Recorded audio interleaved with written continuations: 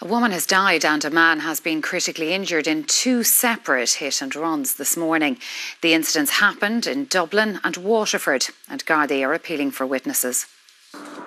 One pedestrian has been killed and another left critically injured after two separate hit and runs on Irish roads this morning. The first incident happened in Tallaght in West Dublin just before 11 a.m.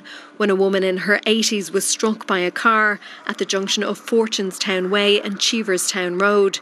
She was pronounced dead at the scene. The car failed to remain at the scene but was later recovered by Gardaí, who will carry out a technical examination of the vehicle. They're appealing to anyone who was in the area between 10:30 and 11:15 a.m. who may have witnessed this collision or have camera or dashcam footage to contact them. Gardaí in Waterford are also appealing for information after a serious hit and run in Waterford City. It happened at 11:45 a.m. at the junction of the Glen and Ballybricken. A man in his 40s was struck by a car that failed to remain at the scene. He was taken to Cork University Hospital, where his condition is described as critical.